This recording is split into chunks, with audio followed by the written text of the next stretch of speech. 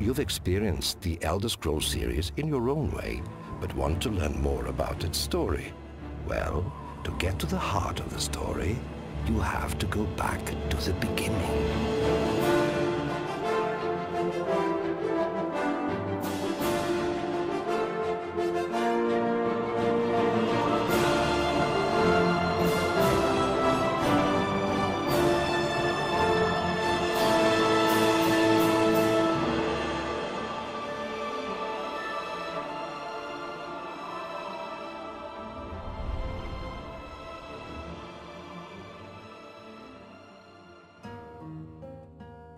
There once lived an artist by the name of Darius Shano, who had used his vivid dreams to inspire others for years through song and spoken word.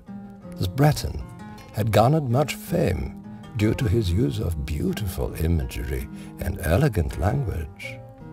The Daedric Prince Vaermina was very proud of her artist, seeing as she commanded the Breton's dreams and thus served as his inspiration. While Vaermina held great affection for him, the attentions of a Daedric prince often leads to mischief, and this tale is no different. Vaermina and the Daedric prince Ch.37 looked down upon the Breton as he slept. The mad god said that it was not people's love that made Vaermina's artist great, but their hatred. If great men are usually hated as much as they are loved, then could Vaermina conjure hatred in the artist as well? Vaermina conceded that mortals were indeed foolish and petty insects, given to despising those among them who have great vision. She also believed that she could sow such seeds of hatred in the heart of the artist and those around him. To prove her point, Vaermina accepted a wager offered by Lord Ch.37. She would enter the mind of Darius Shano and poison his thoughts with horrific nightmares. Then, in 10 years' time, she would allow Ch.37 to do the same, and they would see whose talents were the greater. Vaermina was supremely confident, for she knew the mad god could never be as suited to the task of crafting nightmare visions as the dream weaver herself. Darius had always been afraid of the night, but now the terror of darkness was overpowering, absolute. No peace was to be had in his slumber, only horror and an empty, unnameable dread. He would scream at the top of his lungs, only to find his shrieks had been smothered by the cold and eternal dark. When Darius clawed his way to wakefulness, the fear would be gone, for his faith in Vaermina was steadfast and resolute. In time, Vaermina visited him directly and whispered softly in his ear, "Watch carefully, my beloved."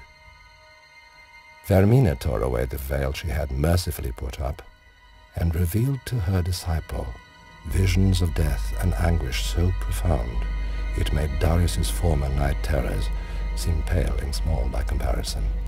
The Daedric Prince showed him visions of murder, torture, and creatures so intensely horrific their anguished screams would fill his mind each time he closed his eyes.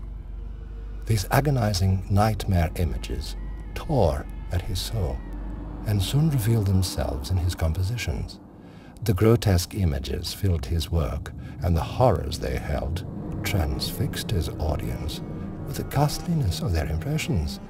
The public was disgusted by his words, even as they were undeniably compelled and fascinated by them. They trembled in delicious indignation, fretting over every detail, even as they condemned the imagery itself. Some gloried in the lurid spectacle, and Darius Shano found his popularity surging, even as it fed the flames of righteous outrage in others. This continued for 10 years, while Darius grew increasingly infamous, and then, as suddenly as his nightmares had begun, all at once, they stopped. Vaermina's time was up, you see. It was now Ch.37's turn to play with poor Darius. Darius was relieved that his night terrors had finally ceased. But he was confused as well. He wondered what had changed to make his mistress Vaermina forsake him. He made heartfelt prayers to her, pleading for just a sliver of the inspiration she had once bestowed upon him. No answer ever came, and Darius's devastating nightly horrors faded away into long, empty periods of deep, dreamless sleep. In time, the ever-present self-doubt every artist feels, no matter how inspired their work, surfaced in Darius's pieces. With it came bitterness and cynicism, as his goddess continued to ignore his supplications. As the prose and imagery in his work grew stale, interest, however contentious, in Darius Shano's work began to decline. His abandonment by Vaermina had led him to a place where he could no longer provoke the outrage and indignation he once had. As his notoriety began to fade, his resentment increased, directed at the muse who had forsaken him. Sacrilege was close behind, and in short order, hatred followed. This manifested as sarcastic ridicule, then finally disbelief, as Darius came to believe his mistress Vaermina had never truly spoken to him at all. It had been in his mind all along, the ravings of a lonely, maladjusted man. His shame and anger and guilt were overwhelming. The man who had once touched the heart of a deity slowly drifted away into irreverent disrespect and even heresy.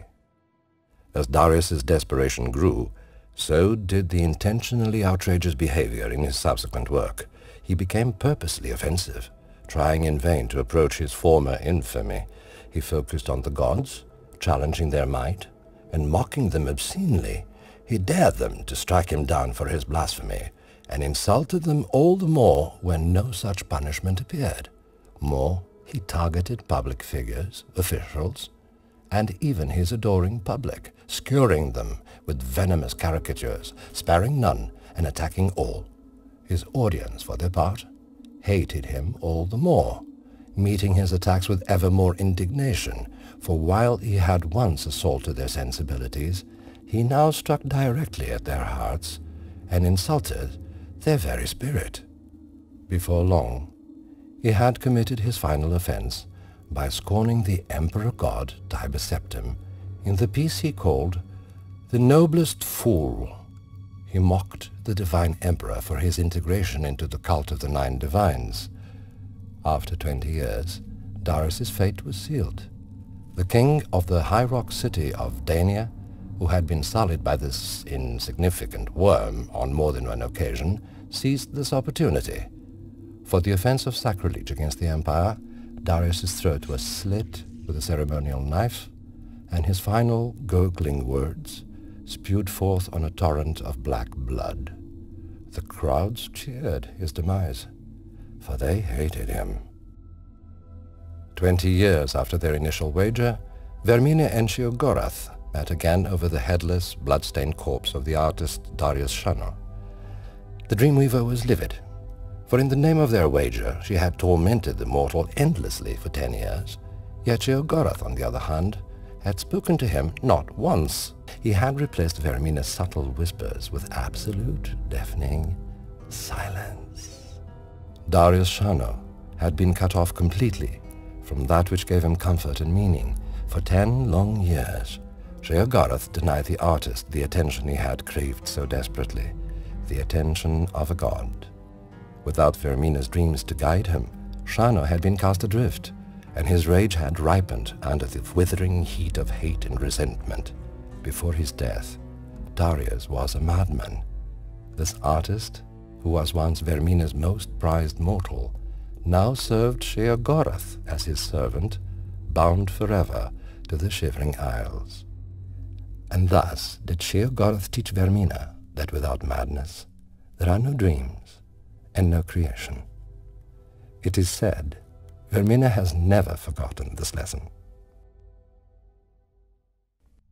Vaermina is the Daedric Prince of dreams and nightmares, and it is she from whom evil omens issue forth. Referred to as Vaermina the Gifter and the Dreamweaver, she is seen as one of the most demonic of Daedric lords. Scholars have claimed that her sphere of influence is connected to psychological torture. She has been historically associated with Molag Bal in regards to a cure for the curse of vampirism, though the details of the connection is as of yet unknown. Vaermina's place of oblivion is known as Quagmire. It is a realm of nightmares made flesh, where reality shifts regularly, and each random incarnation is more horrifying than the last. It is the realm most easily accessible by mortals, who enter by way of their dreams, but usually forget the experience upon waking. From her citadel in the center of Quagmire, Vaermina touches sleeping mortal minds, collecting memories, and leaving foreboding impressions of despair and horror in her wake. It has been said that after a truly memorable encounter with Vaermina in the realm of Quagmire, nothing unknown can ever frighten a mortal again, for nothing could be as horrific as being in the presence of the Dreamweaver. It is conceivably possible to enter Quagmire while awake, by means of magical teleportation, but the dangers associated with it make it an impractical avenue for most mortals to pursue. There have been times when Quagmire and Mundus have appeared to merge, during times when Vaermina's influence has been particularly strong or where her artifacts have been in close proximity. The Skull of Corruption is Vaermina's primary artifact. Appearing to be a staff, the Skull of Corruption creates a duplicate of whomever or whatever it is cast upon. This copy then attacks the original for the sake of the wielder. It is rumored that the staff can feed on the memories of those around it, and sometimes will act of its own accord. Vaermina presides over the world of dreams, and speaks to all mortals at some point in their lives. For some she provides inspiration, while others cringe in horror at the merest mention of her name. Her night terrors lay bare the darkest aspects of the mortal mind, leaving even the bravest among men and mer to tremble at the revelations revealed. Those who follow Vaermina know that the mortal mind is like clay, and very easily molded. Many are eternally changed after the Dreamweaver touches them, released from the grip of fear forevermore. But while Vaermina controls the insubstantial world of dreams, there are others who control the darkness of the true and waking world. He is the Daedric Prince of hedonism, and is allied with Vaermina as the depths of the mortal soul reveal themselves in the dark desires of the mortal heart. This Daedric Prince gives voice to the deep and hidden impulses some mortals will only acknowledge in their dreams. But that is a story for another day.